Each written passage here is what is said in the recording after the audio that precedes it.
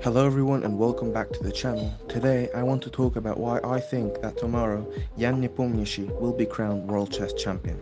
First of all, in today's last classical game of the match, Ding Liren had the white pieces. Considering the amount of pressure they were under, with so many blunders happening, Ding could have made the decision of going for a forcing draw, which is not so uncommon. Let's remember Magnus versus Fabiano in 2018. However, Ding chose to go for a game, entering into the Nimzo Indian defense with white, which, although a reasonable decision, after all, the white pieces are valuable, it still might suggest he does not feel very confident in the rapid tiebreaks. Apart from that, Jan's general approach for classical chess consists in playing fast to put pressure on the opponent's clock, and this approach works even better in rapid chess.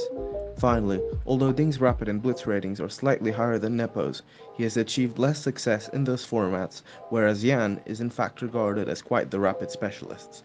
Please leave your opinion in the comments for what you think will happen.